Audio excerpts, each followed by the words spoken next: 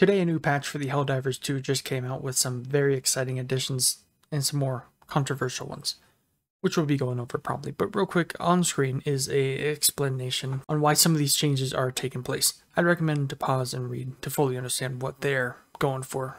And now onto the patch notes. The biggest change of which is the new planetary hazards, which will add some spice to any mission. Fire tornadoes to meteor showers, which you are seeing right now. Very cool. Now on to balancing.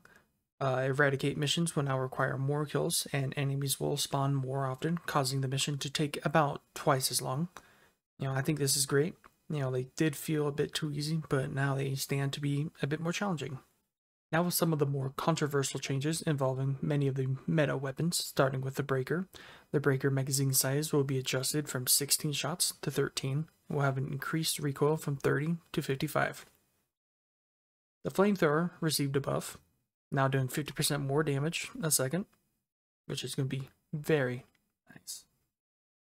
The Laser Cannon now has increased damage against durable enemy parts, increased armor penetration, and improved ergonomics. Fancy. The Punisher is finally getting more ammo capacity from 40 to now 60. In addition, increased stagger force and increasing the damage per bullet from 40 to 55. The Breaker Spray and Pray now has an increased armor penetration with also an increased fire rate from 300 to 330, also increasing the number of pellets from 12 to 16, meaning more damage. However, the magazine size has been reduced from 32 to 26, a 6-shot difference. The Energy Shield backpack now has an increased delay before recharging. The 380 and the 130mm orbital barrages both now have increased duration of effect and a decreased spread. And now with the biggest controversial change, which is to the railgun. The railgun now has a decreased armor penetration while in safe mode, as well as decreased damage against durable enemy parts. However, switching to the unsafe mode will still allow you to penetrate heavy armor, just now doing less damage, meaning you'll have to aim for the head and they'll be dead.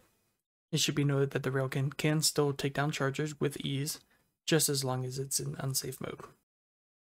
Alright, moving on to some of the bug fixes. On the screen is just going to be a list of them, but I'm just going to point out some of the more important ones. The fixed armor rating value is not reducing damage as intended. It's finally fixed. Armor is now working as intended. They went ahead and fixed certain bug holes, including stalker nests that were unnecessarily hard to destroy. Helldivers standing next to ICBMs during launch will get properly toasted with a chance of not so spontaneous combustion. Camera will no longer lock onto the player's own corpse and block in spectator mode. If you've played multiplayer or co-op, you know what I'm talking about. Now there are some known issues. Hopefully these will be getting patched out within the next few updates, which will hopefully be soon. There's probably been many behind the scene changes as well as hidden ones not in the patch notes. One of which is the mission completion screen is now lightning fast compared to as before. So overall, well needed patch to address some issues and balance many of the weapons. Hopefully, we will soon get that awaited update involving the new stratagems and vehicles, and many more balancing changes to many of the underpowered weapons. Switching things up is the absolute meltdown which occurred on the Helldivers 2 Discord, which is honestly a bit sad looking at. A lot of people are just plain mad at the fact that they even dared to touch their oh so beloved no-skill railgun. It's not like there's other options or anything. The most embarrassing is the fact that people just didn't bother to read the patch notes before taking the time to light a torch. Overall, I think the change to the railgun is well needed. Before we had all the rewards with no risks. Now we have the risk of immediate combustion. Well, I hope you all enjoyed and gained a lot more understanding into some of these changes. Airhead has made an amazing game, so I think they know the proper direction the game should take